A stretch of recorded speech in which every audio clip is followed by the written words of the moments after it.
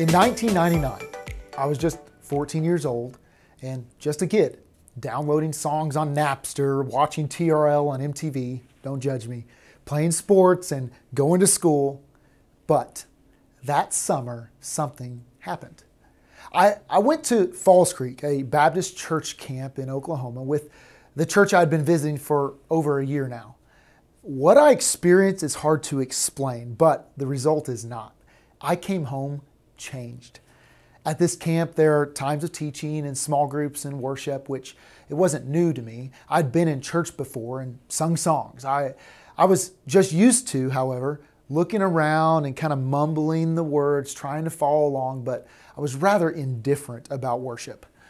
Now, there was a preacher there named Bill Gravel, and he shared the simple truth of the gospel, that I was separated from God because of my sin, but through Jesus, I could be forgiven of my sin and have a personal relationship with God. He shared that I could have hope and purpose in life, that I could know a God who loves me and gave it all for me. This relationship with God was exactly what I was longing for. So I prayed with a church counselor that day to yield my life to Jesus. I invited him in as my Savior, and everything began to change. It's hard to describe what happened, but I felt different, lighter, free, loved. Every evening at camp, we would have a time of worship and Bible study in our cabin at the end of the day. Now, I can still remember that the first night of worship after trusting in Jesus, just like it was yesterday. So we gathered in the cabin that evening. The music began to play. The lyrics began to be presented on the overhead projector. You know those things, the clear transparencies you got to flip and move.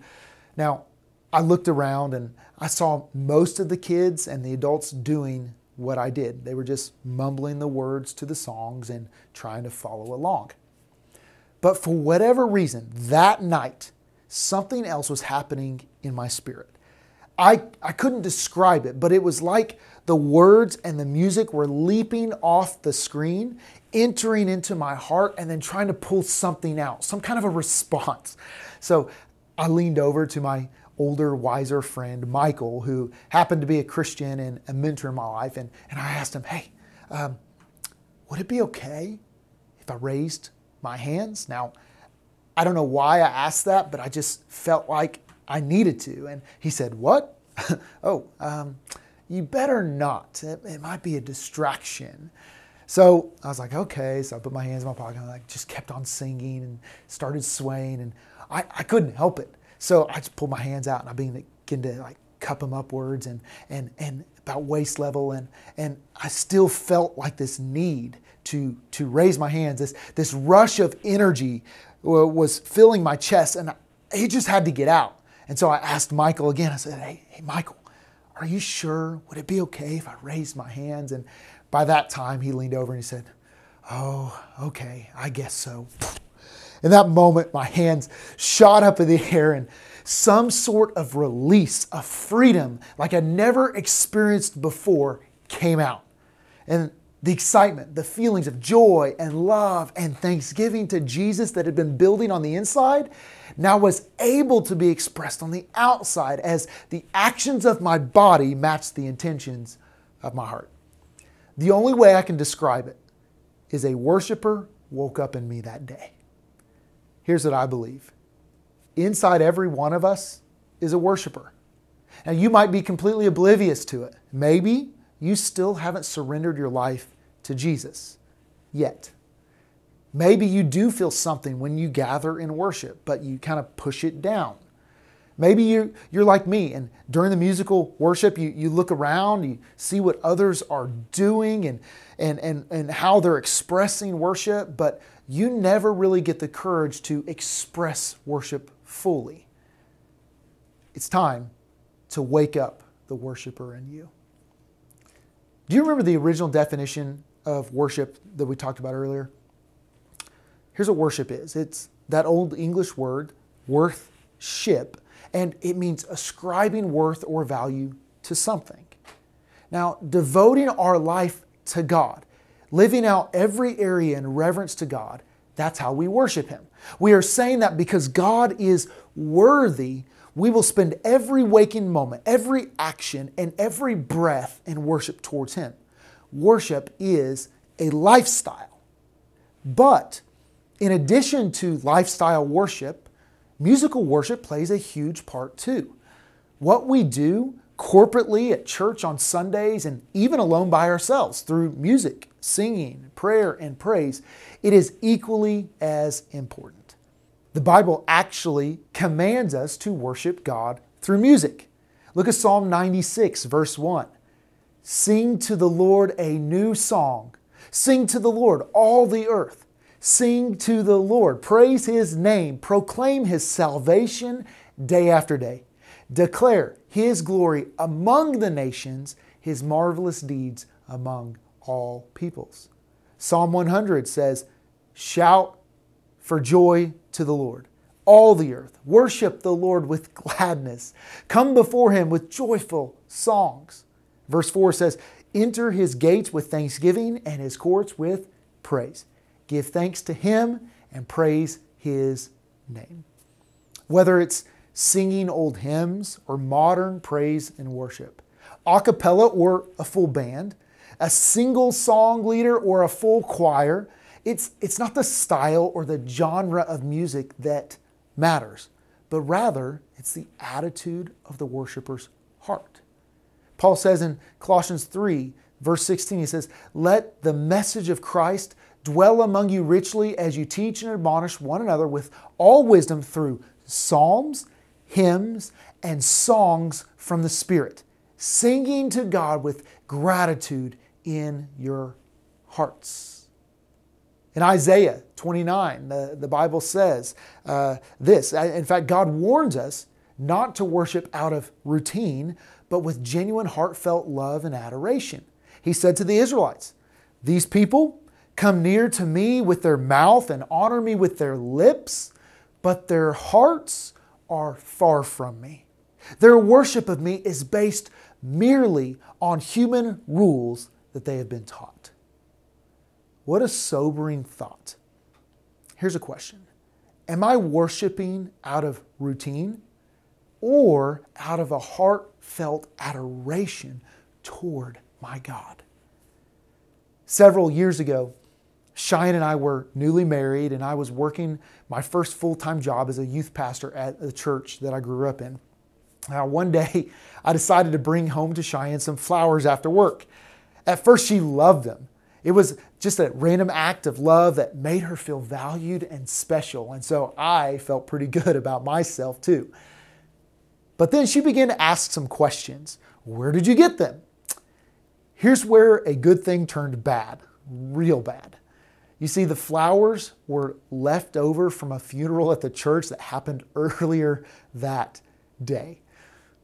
I learned a very valuable lesson. Flowers are a lot less special when they are someone else's leftovers.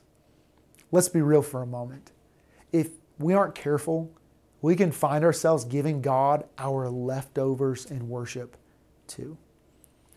I get it. You've had a hard work week, maybe a crazy morning getting ready for church. And then by the time you get to church, you are exhausted.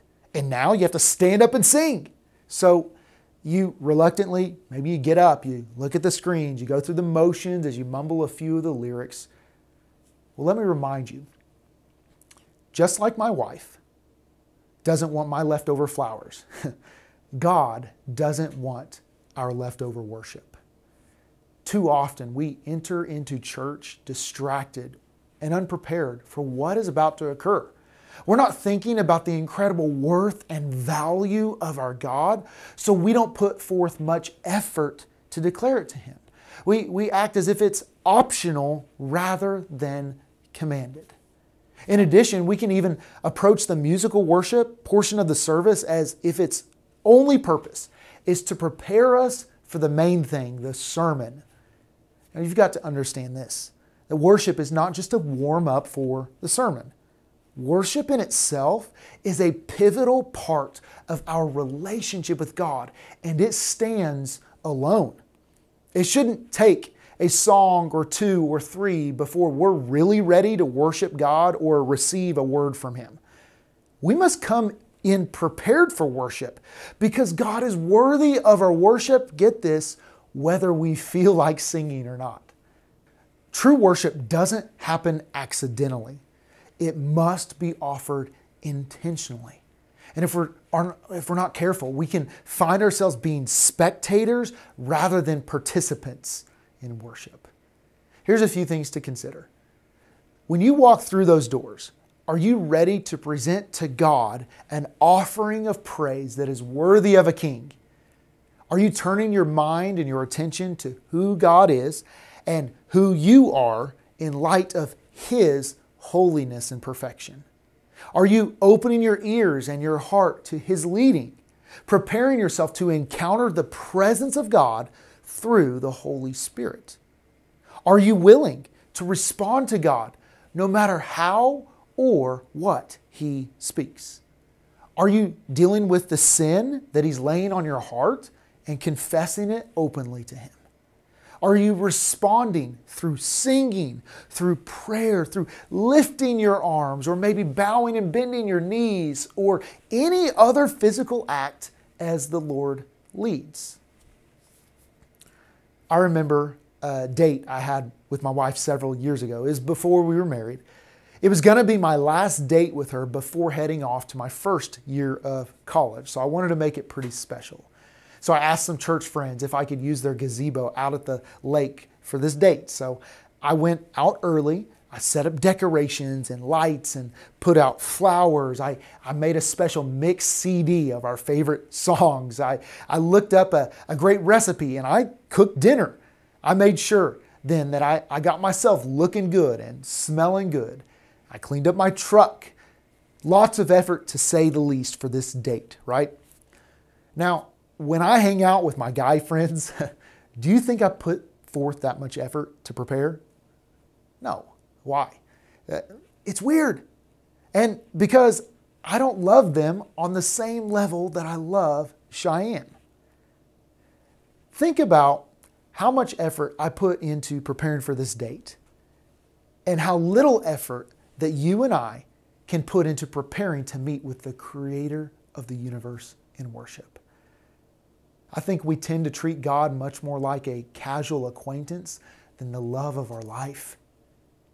I pray that you and I will never look at worship the same again.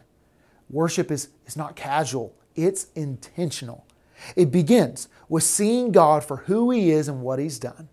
It continues as we see ourselves for who we are, and we respond with confession and repentance. And finally, we respond in outward expression in worship to how God is moving in our hearts inwardly. So singing and lifting hands, bowing and bending the knee, all should be genuine reflections of a heartfelt love, respect, and honor toward our heavenly King, Jesus. These physical actions, they reflect the intentions of our heart. So, how do you worship? No, I don't mean what's your style or your preference, but more importantly, what's the posture of your heart? And how have you prepared yourself to encounter God? Why don't you try this? Before you worship, whether publicly or privately, at home or in a church service, take some time to prepare your heart and your mind to encounter God, because He's worthy all of the time. He's worthy of all of the praise and honor we can give Him. Let me finish with these words from Psalm 86, verse 11 says, "Teach me your way, Lord, that I may rely on your faithfulness. Give me an undivided heart that I may fear your name. I will praise you, Lord my God. With all my heart, I will glorify your name forever."